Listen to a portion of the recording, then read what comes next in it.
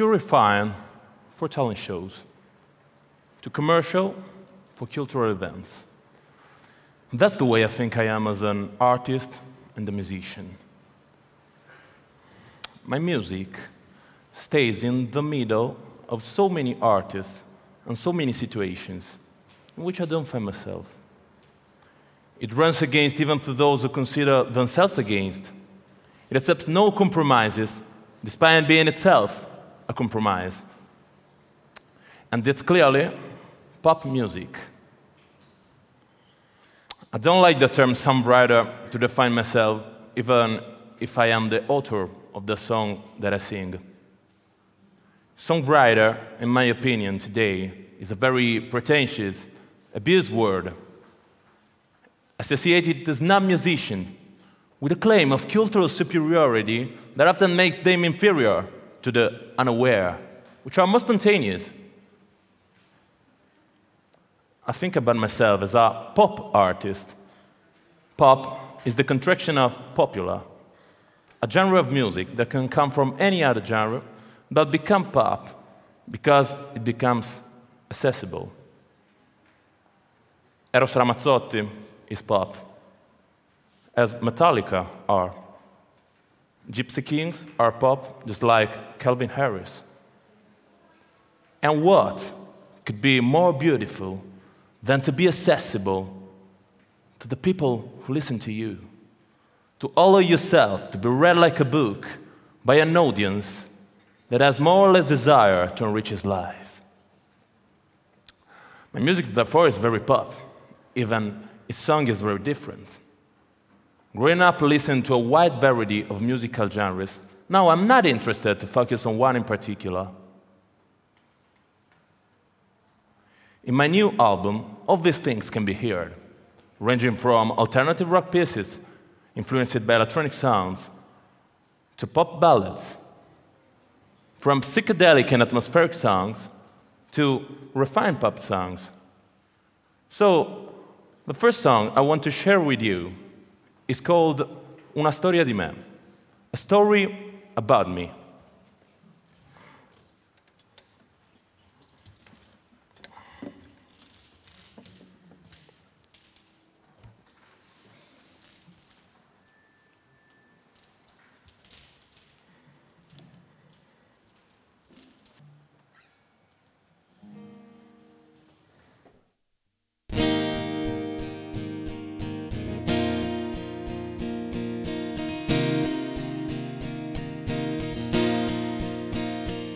Cento pagine strappate, scarabocchi, interruzioni. La mia vita è un tema in brutta copia in tanti quadernoni. Sempre in bilico tra accenti, punti a capo, interruzioni. Troppe frasi son finite tra i punti di sospensione. Tra parentesi mi hai detto tante cose assai importanti, ma ero perso a concentrarmi su asterischi più invitanti. Così adesso penso che possa soltanto andare avanti questo tema che promette altri sviluppi interessanti per me. Tra le righe di questo quaderno vorrei leggerti ancora una storia di me. E non voglio cambiare il disegno o spostare una virgola, un punto da questo mio racconto di assurdo equilibrio imperfetto. Guarda quanti begli errori segna la matita blu. Quella rossa il professore non la usa quasi più. Brutti voti che si alternano ad alcune osservazioni. La pagella è ancora scarsa ma prevede evoluzioni. Ma l'evoluzione c'è sin dall'inizio del racconto ed è destinata a crescere e arrivare fino in fondo. Ecco, questa è quella storia che racconto e non mi stanco. Storia di un cattivo allievo che non sa stare nel suo banco. Tra le righe di questo quaderno Vorrei leggerti ancora una storia di me. E non voglio cambiare il disegno o spostare una virgola, un punto da questo mio racconto di assurdo equilibrio imperfetto.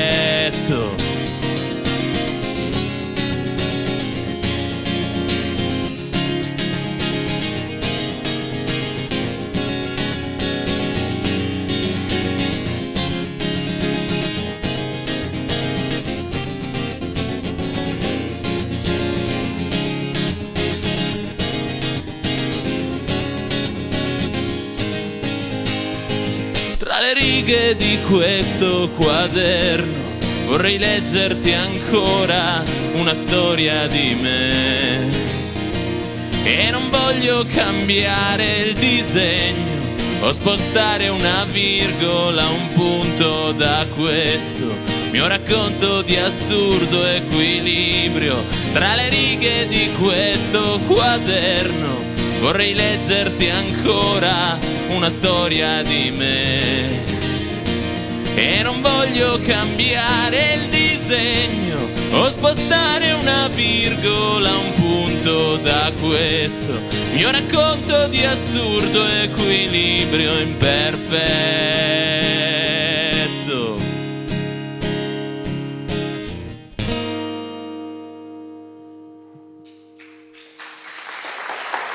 Thank you.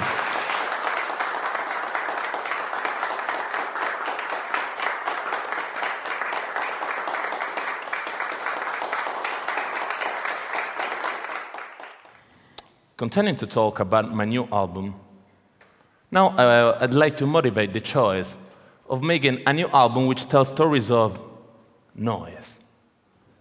Noise of the heart, of the soul, of the world around me. However, stories that are intended to end with the best ending, not necessarily the happiest, as silence. The music on this album can only accurately reflect my way of relating towards music itself. My approach has always been kind of creative, passionate, instinctive. I studied music in a non-traditional way, to make it mine somehow, much more natural to listen to it, to elaborate it. Because the artist inside me is unruly, stubborn, and obsessive.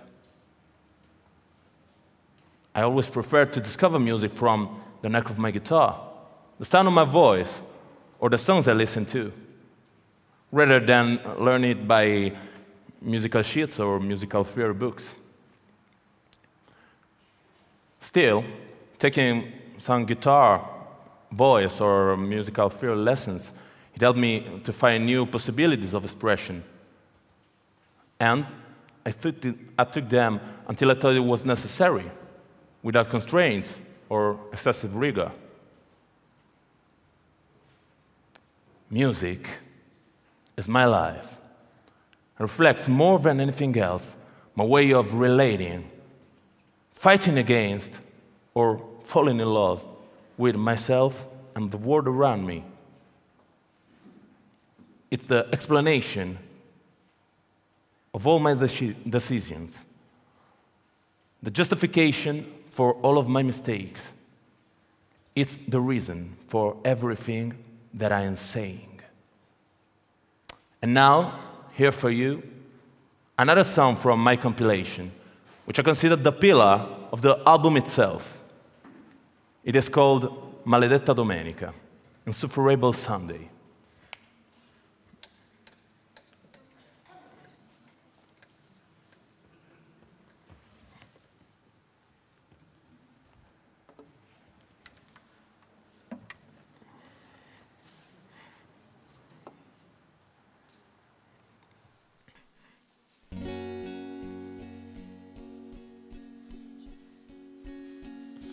La mattina apre gli occhi, ma nessuno è già sveglio e si sentirà sola proprio come me, che di star fino a tardi fuori la sera prima. Certe volte non trovo un perché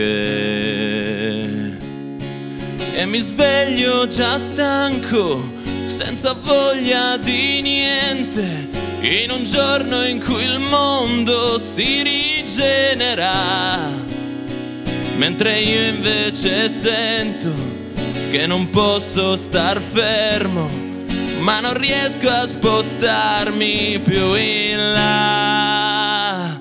Maledetta domenica, non sei festa per me. Tu sei un giorno obbligato di solo riposo, ma non c'è riposo qui dentro me. Voglio uscire di casa, non si può stare qui. Devo perdere tempo anche se non vorrei. Non riesco a svegliarmi, ma nemmeno a dormire. Ed è meglio se non sto coi miei. Maledetta domenica, non sei festa per me. Tu sei un giorno obbligato di solo riposo, ma non c'è riposo qui dentro me. Maledetta domenica, tu sei fatta così, ma non c'è via d'uscita allo stile di vita che imponi alla gente che vive qui. Se ogni giorno fosse te, non dovrei provare mai quella strana sensazione che mi dai.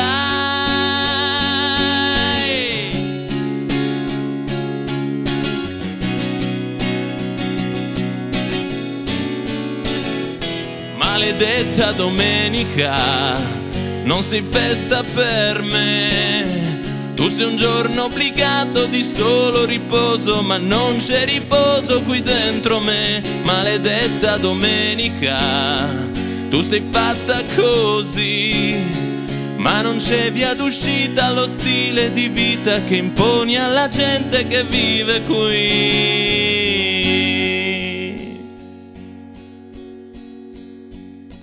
Maledetta domenica, stai finendo oramai. Io domani lavoro, ma sento di stare già meglio adesso che te ne vai.